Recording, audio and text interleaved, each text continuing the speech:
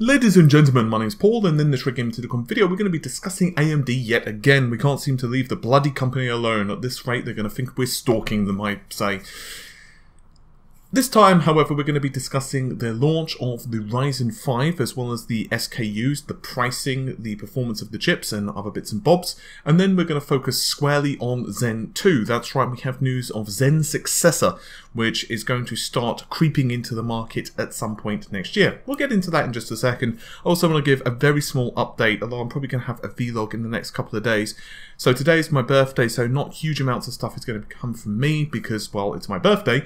And I've also been doing a lot of work today. I've had the new internet installed.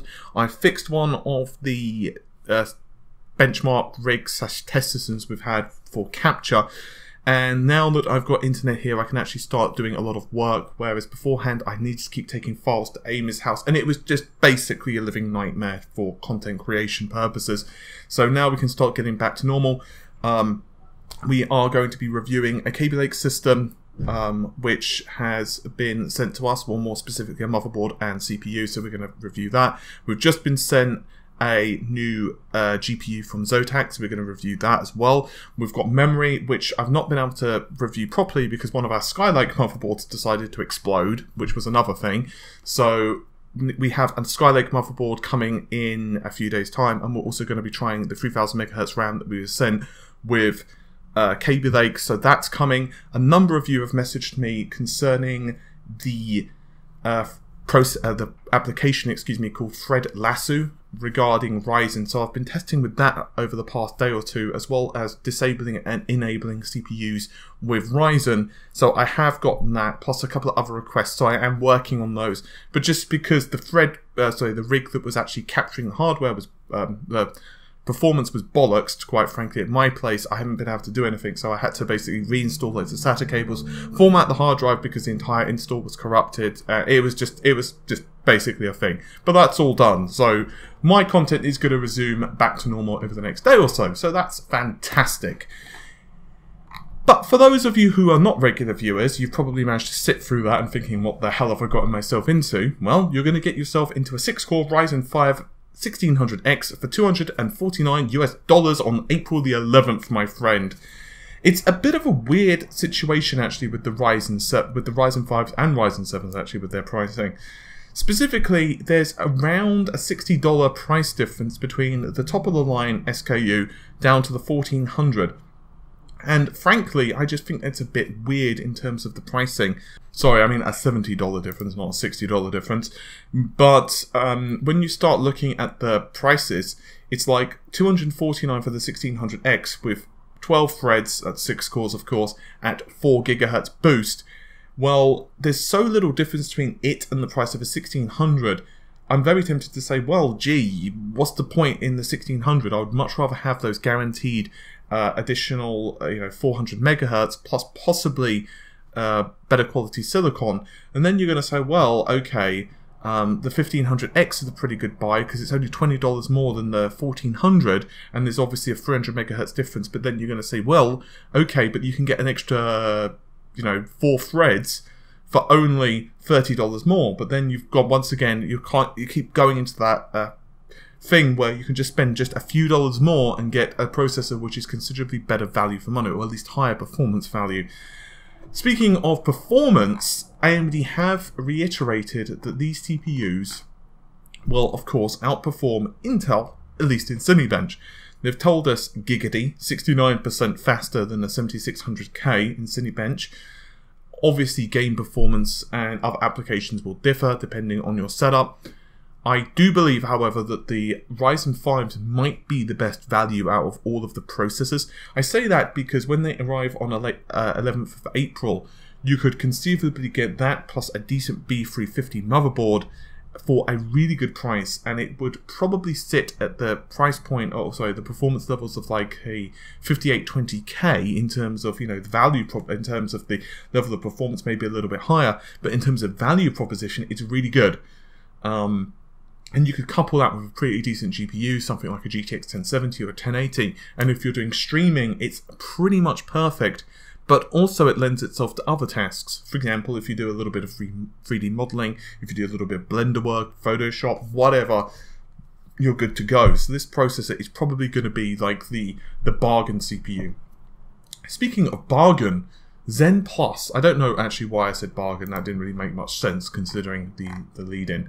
But we are going to, however, focus on Pinnacle Ridge as well as Zen 2. So, just so we're all aware, currently, of course, Zen is being released on the AM4 platform. AM4 is going to be supported for some time, including Zen 2 and Zen 3. Concurrently, AMD are working on both CPUs, that would be Zen 2 as well as Zen 3 architectures, but we now have some information concerning Zen 2. We don't know, however, what other shinies AMD will release on the AM4 platform. So, for example, let's say you currently have an X370 board, alright? Well, in, let's say, 2018, 2019, when PCIe 4 probably becomes normal, is that going to convince you to upgrade your board? Therefore, AM4 is not really that important of a platform. It's just a platform. Well, maybe. It depends, I guess, on what you're going to be utilizing your system for. Regardless of all of that, we don't know everything about Zen 2.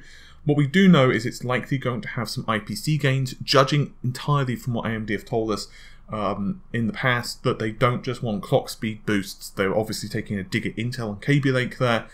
And instead they want to basically reinvigorate the architecture each release. We can also make the assumption that higher clock speeds are going to be a thing.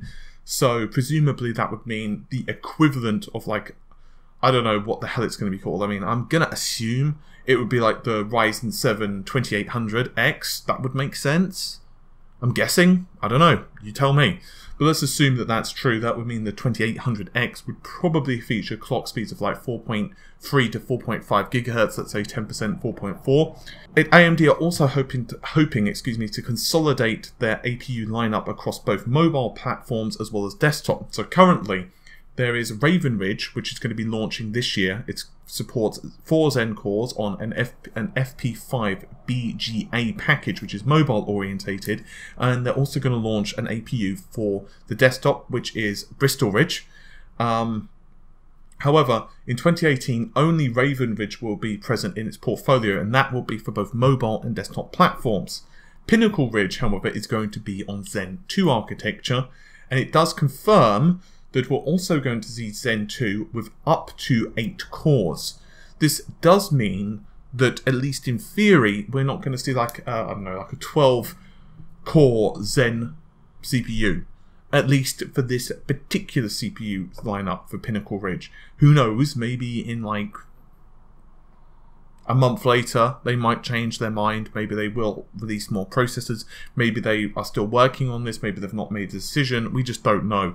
However, AMD's lineup is pretty solid at the moment. Presumably, we're going to see quite the increase in various processors from both AMD and Intel, because they're going to be ramping things up. We also know that AMD are going to be hosting a technology summit. I think it's tomorrow, if memory serves. And we can probably expect some Vega news. Whether we will see anything about that, well, we just don't know huge amounts. AMD will also be showing off more stuff about the Ryzen processor. I don't exactly know what. I'm going to assume they're probably going to wax lyrically about the performance of Ryzen 5 and possibly give us a little more information regarding the research and development of Vega. I'm hoping for more information regarding the performance of the chips, but they seem really tight-lipped about that, exactly how the SKU is going to work. We might also, if we're really lucky, get some insight into what the hell the RX 500 series is. We talked about that just yesterday. It appears, and obviously appearances can be deceiving, but it appears from the rumours to essentially be Polaris, but with higher clock speeds. So for example, the RX 580 is going to have about 100 megahertz on top of the turbo clocks, which is not too, or rather boost clocks, which is not too bad, especially if you've not bought a Polaris 10 GPU. So for example, let's say you haven't bought an RX 480, but you're in the market for a GPU around that price, then the RX 5 series becomes a lot tastier. But if you've already got a 480, you're going to be like, probably not that interested in upgrading. In which case, really, you're left with either Vega or the possibility of a GTX 1070 or possibly a Pascal refresh, but we're just going to have to wait and see on that one. Anyway, hopefully you've enjoyed the video, he says, with some trepidation in his voice. I know it's been a bit of an odd couple of days because of the video issues we've had with production, but those shall be resolved. I'm gonna go edit this video, and then the rest of my day is going to be doing a little bit of work and actually enjoying the fact I've got internet. So that's nice. I'm not joking when I say the internet here has been shocking, and one of the reasons behind that, from what the engineer told me, is that basically the line was damaged internally in the ground. So whenever there was, like, you know, water, and considering it's currently March here in the UK, water is kind of a regular occurrence. Basically it went into the line and basically knocked out the internet for the entire area. Well, at least my, you know, flat. So it was just a nightmare. So they've installed a new line which is exclusive to me now, so hopefully that won't be an issue. But it basically went between 3 states. State 1, it was downloading at a decent speed, not fast, but, you know, a couple hundred kilobytes a second. I was like, okay, this isn't great, but at least I can work. Then it went to like 2 kilobytes a second, which is what I consider to be takes the piss stage. And then stage 3 is just, it didn't work. So, yeah. And it was like 50% of, you know, not working at all, 25% of it downloaded at 2 or 3 kilobytes a second, and the rest of the time it was like, you know, it worked okay. So it was like a gamble. It was like, you know, a circus of values internet, if you will. Anyway, I'm gonna run off now, so hopefully you've enjoyed the video. I'll see you soon. Take care of yourselves. Bye for now. And yes, I'm struggling to remember which screen's which because I've got a new setup and it's really weirding me out. Bye for now.